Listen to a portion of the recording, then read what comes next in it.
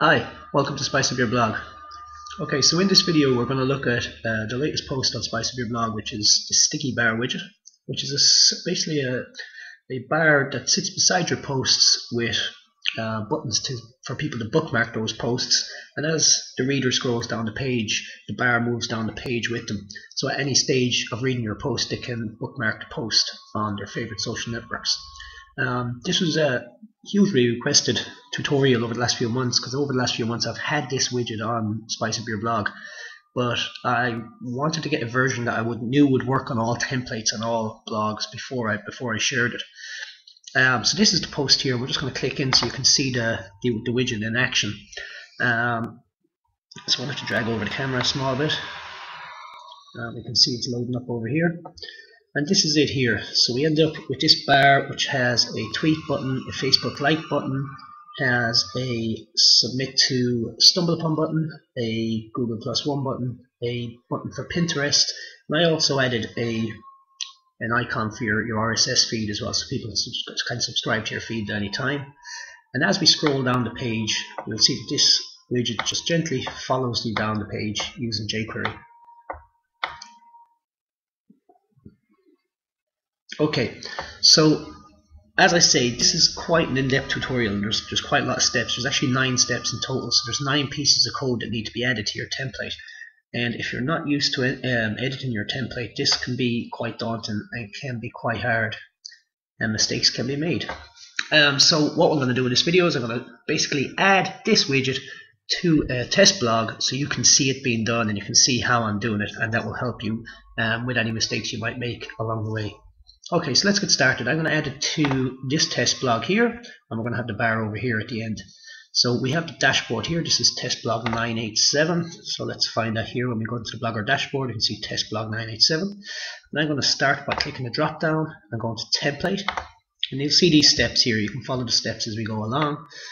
See after the intro here, we have step 1 in your Blogger dashboard. Choose template, edit HTML, and take the expand widget templates box. So we're going to do that. We've already clicked template. We're going to click edit HTML. We have to click proceed first, and then up at the top here we have the expand widget templates box. Okay, so I'm going to kind of rush through this, but you can kind of look at the video a few times if you need to. So we're going to go to the step 2, which is to find this piece of code in your template. So we're going to copy this code. We're going to go back, and as I say in all my videos, you click click and hold Control and press F. You will get a search bar. That search bar is down the bottom. So if I drag down here, I'm on Firefox here. I know on some of the other browsers it comes up to the top, but you'll see once again if I click Control F, you'll see that search bar pop up. And I'm going to paste in that code, and straight away we jump to that section within the template. So that's the quickest way to find any section of code. So we have found this piece of code, and we have here copy and paste the following code directly below the code we just found. Okay, so we're going to grab this code. So we're going to select all of the code that we're given, right down to the end, right click and copy, and we're going to go back. We're going to place it below this piece of code that we found, so let's make a bit of space below this and paste it in there. And that's the first part done. Okay, we're into step 4. Find the following piece of code, which is this. Control C to copy. Once again, we're going to click Control F to get our search bar, Control V, and we will jump directly to that code. This time it says copy and paste this code directly above the closing skin tag, the tag that we've just found. So we're going to copy this. I'm going to paste it directly above this. So let's make a little bit of space again and paste it in, and that's that part done. Step 6, find the following piece of code, which is the closing head tags. We're going to copy this. Once again, Control F, paste, find the code. There's the code. And we say copy and paste the code directly above the closing head tag, which is this. So we're going to copy it. You can see I highlighted a section of the code here, which is the actual jQuery code. And if you already have jQuery in your template, you don't add this section. And the reason being that if you put the jQuery script more than once in a template, it can interfere with different gadgets you may be using.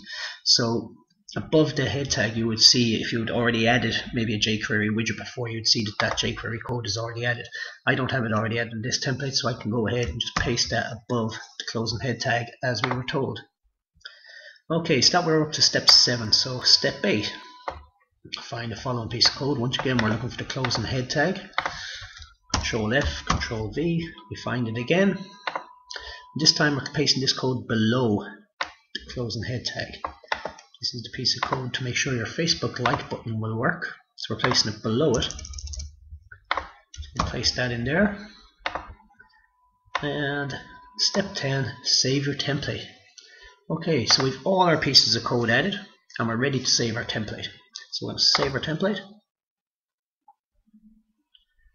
And once that's finished saving, we can cross our fingers, refresh our blog, and hopefully the sticky bar will be on our test blog. So we've saved our template. Now this only displays in posts. It doesn't display on your home page. So when somebody's on the home page, that won't be scrolling along beside them, but only in the post. But I'm in one of the posts here. So if I click F5, when the page refreshes, our sticky bar should be in place, and there it is. We let it load up, and as we scroll down, our sticky bar scrolls with us. And that's it. So that is the exact post you're looking at. So if you've had errors, as you can see, the code is working. So if you have had an error, you've made a mistake somewhere along the line, so just as I always tell you, make a backup of your template. Just throw back in the backup of your template, or upload to that backup of your template, and start again and follow the video.